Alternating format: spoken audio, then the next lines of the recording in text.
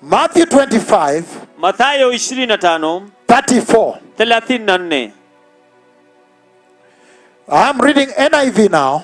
Ninasoma tafsiri ya NIV sasa.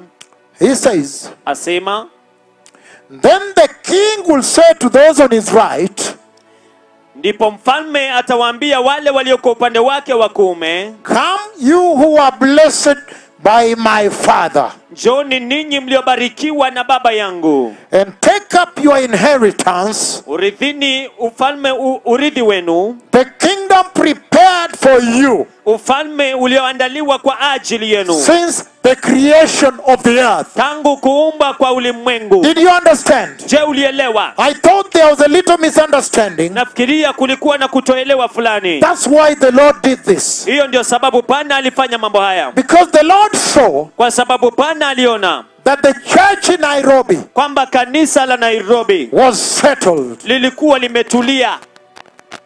They have settled. Limetulia.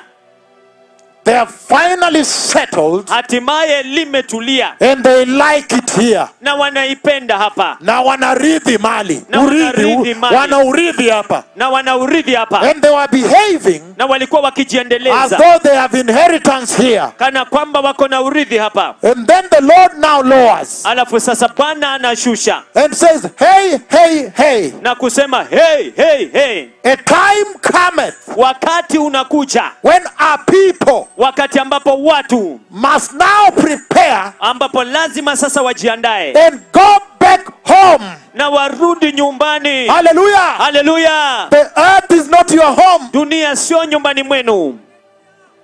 Oh yes. Oh ndio. That is why he has sent me. Hiyo ndio sababu amenituma.